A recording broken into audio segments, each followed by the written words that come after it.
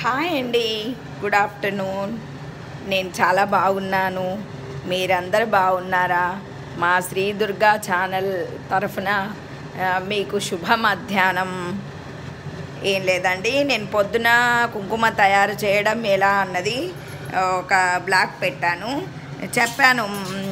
ఒక 2 గంటల తర్వాత మీకు ఆ కుంకుమ ఎలా తయారైందనేది నేను చూపిస్తాను అని చెప్పాను. చూపిస్తాను. ఇంకా మధ్యాహ్నం నేను ఈరోజు గురువారం కదండి, అయితే నేను ఫాస్టింగ్ ఉంటాను.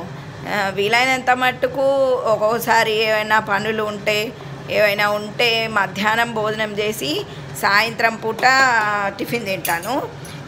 ఎక్కువ శాతం మాత్రం ఉదయాన్నే టిఫిన్ చేసి సాయంత్రం భోజనము చేస్తాను.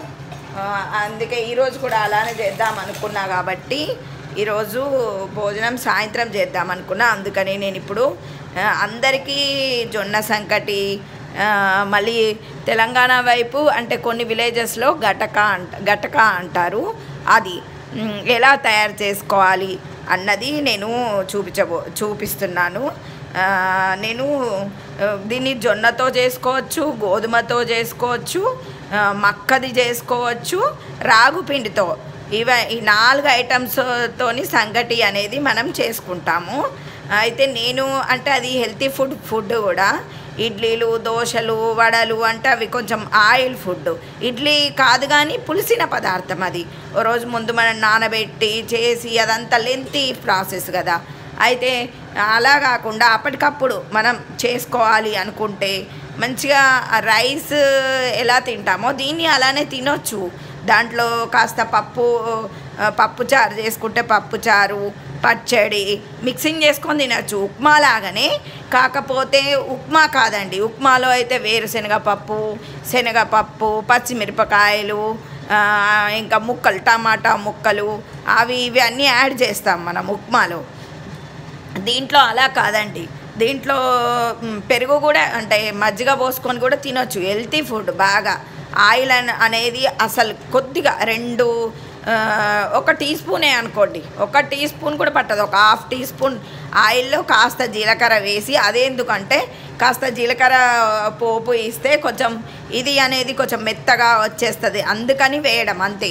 వేసుకొని వెసరు పెట్టుకోవాలండి. మనం అన్నానికి ఎలా వెసరు పెట్టుకుంటామో అది పెట్టేసుకొని దాంట్లో నేను గోధుమది ఆర్గానిక్ దొడ్డు రవ్వ, నాటు రవ్వ అంటారు, దొడ్డు రవ్వ అంటారు, అది తీసుకొచ్చుకున్నానండి. దాన్ని నేను ఇలా తయారు చేసుకుంటా. అప్పుడప్పుడు మధ్యలోన నేను ఒక్కదాన్నే ఉపవాసం ఉన్నప్పుడు ఆల్మోస్ట్ ఆల్ నేను ఇదే చేసుకుంటా. దానికి నేను పప్పు, ఏమైనా నాకు నచ్చిన కర్రీ ఉంటే కర్రీ, పచ్చడి పెట్టేసుకొని తినేస్తూ ఉంటాను. ఇది ఇలా కొంచెం వాటర్ వెసరు పెట్టుకొని ఫస్ట్ ఆఫ్ ఆల్ కాస్త ఒక చిన్న టీ స్పూన్ ఆయిల్, అందులో జీలకర్ర వేసి పోపుకు పెట్టేసి తర్వాత వాటర్ వేసేసుకోవాలి. వాటర్ వేసిన తర్వాత కొంచెం ఆ వాటర్ అనేది ఇదైన తర్వాత, వేడి అయిన తర్వాత వెసరు అంటారు, వెసరు మరిగిన తర్వాత ఈ జొన్నదే కానీ గోధుమనే కానీ దొడ్డు రవ్వ అందులో వేసేసుకోవాలండి. అది కాస్త ఉడికిన తర్వాత దాంట్లో మనం సిరా వండుకున్నప్పుడేమో చక్కెర వేస్తాం కదా, ఇందులో 1 టీ స్పూన్ ఉప్పు వేసేస్తే ఉడికేటప్పుడు ఇది చాలా బాగుంటుందండి. ఇందులో మజ్జిగ పులుసు కానీ లేక పప్పుచారు కానీ ఏదైనా పచ్చడి నంచుకొని గట్టిగా తినేవాళ్ళు గట్టిగా తినొచ్చు, సన్నగా తినేవాళ్ళు పల్చగా తినేవాళ్ళు పల్చగా తినొచ్చు అండి. దీన్ని ఇలా చేసుకొని తింటే హెల్తీ ఫుడ్, మంచిది మనకు కూడా. ఆయిల్ అనేది ఎక్కువ ఉండక, ఆయిల్స్ కూడా ఈ మధ్యన చాలా కల్తీ వస్తున్నాయి కదా, వాటి వల్ల కూడా మనకు చాలా చర్మ వ్యాధులే కానీ మళ్ళీ హెల్త్ ప్రాబ్లమ్సే కానీ చాలా వస్తున్నాయి. ఆయిల్ని కూడా చాలా తక్కువ యూజ్ చేసుకోవాలండి. కర్రీస్లో కూడా వీలైనంత మట్టుకు వేపుడు కర్రీసే కానీ బాగా ఆయిల్ వేసి వండడమే కానీ చేయకూడదు. కొద్దిగా తక్కువ ఆయిల్ వేసి వండడానికే మనం ఎక్కువ ప్రిఫరెన్స్ ఇవ్వాలి. ఇవాళ రేపు అన్నీ కల్తీనే వస్తున్నాయి కాబట్టి అయినంత మట్టుకు మనం ఫ్రెష్ ఫుడ్ తీసుకునే ప్రయత్నం చేయాలి.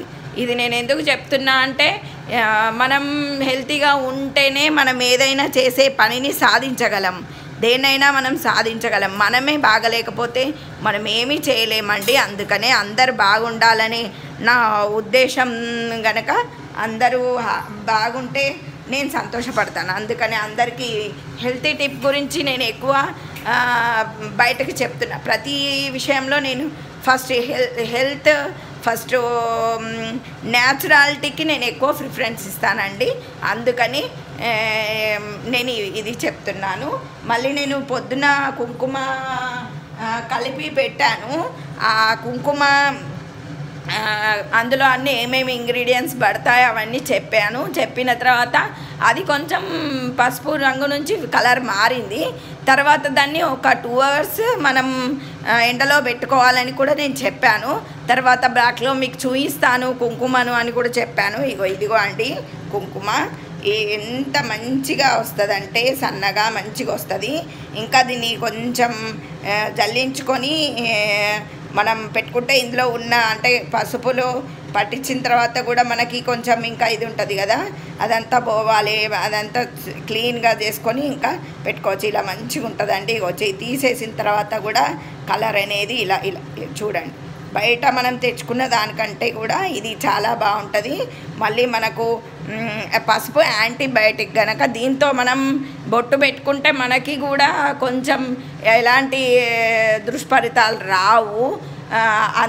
మనం బయట తెచ్చుకున్న కుంకుమ మనం పెట్టుకున్న తర్వాత సబ్బు పెట్టి మనం క్లీన్ చేసినా కూడా దాని కలర్ అనేది పోవట్లేదండి. అంత దారుణమైన కలర్స్ మిక్సింగ్ చేస్తున్నారు. దానివల్ల మన చర్మం పాడైపోతుంది. కొన్ని వ్యాధులు వస్తాయి. చాలామందిని చూశానండి నేను. అంటే టిక్లీలు యూజ్ చేస్తారు చాలామంది. కాకపోతే కుంకుమ బొట్టు పెట్టుకునే వాళ్ళు కూడా చాలామంది ఉన్నారు. పాపం ఆ ప్లేస్ అంతా మొత్తం ఏదో కొరికేసినట్టుగా మళ్ళీ అంతా పాపం పుండు పట్టి చాలా ఇబ్బంది పడుతూ ఉంటారు. అదే ఇట్లా మనం చేసుకున్న కుంకుమ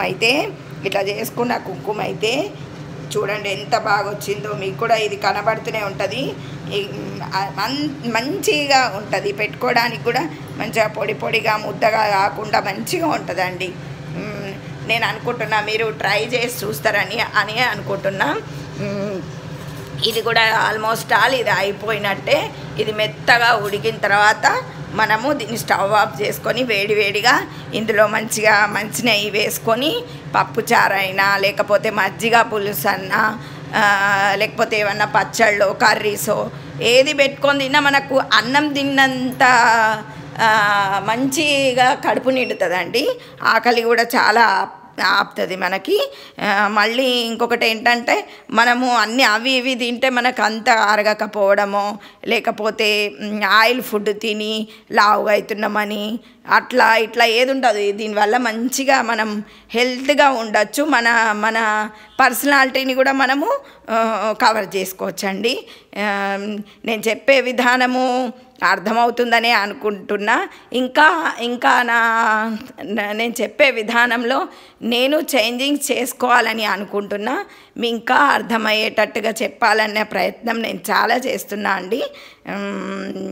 నా ఈ వీడియోని చూసి లైక్ చేయండి, షేర్ చేయండి, సబ్స్క్రైబ్ చేసుకోవడం మాత్రం మర్చిపోవద్దండి. అందరికీ నేను చెప్పే టిప్స్ నచ్చుతున్నాయని నేను అనుకుంటున్నా. అది కూడా మీరు కామెంట్ రూపకంగా పెట్టండి. ఇంకా నేను ఇప్పుడు టిఫిన్ చేద్దామనుకుంటున్నా.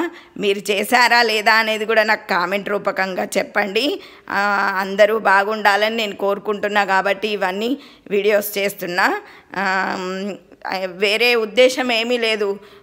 అందరూ బాగుండాలి, అన్నీ నాకు తెలిసింది ఇతరులకు చెప్పాలి, ఈ ఇతరుల వాళ్ళకి తెలిసింది కూడా నేను తెలుసుకోవాలన్న ప్రయత్నం నేను చేస్తూ ఉంటానండి. మీకు ఎంతవరకు ఇవన్నిటి గురించి తెలుసో అవన్నీ కూడా నాకు కామెంట్ రూపకంగా మీరు చెప్పవచ్చు. నేను చేసిన దాంట్లో కూడా ఏమైనా చిన్నపాటి పొరపాట్లు ఉన్నా కూడా ఇది ఇలా కాదండి ఇలా అని చెప్పినా నేను దాన్ని అడ్జస్ట్ చేసుకొని ఎలా చేస్తే బాగుంటుంది అనేది ఆలోచిస్తూ చేస్తాను. ఇంత ఓపికగా నా ఛానల్ని చూస్తూ నన్ను సబ్స్క్రైబ్ చేసుకున్న వాళ్ళందరికీ నా యొక్క స్పెషల్ థ్యాంక్స్. థ్యాంక్ యూ అండి. బాయ్.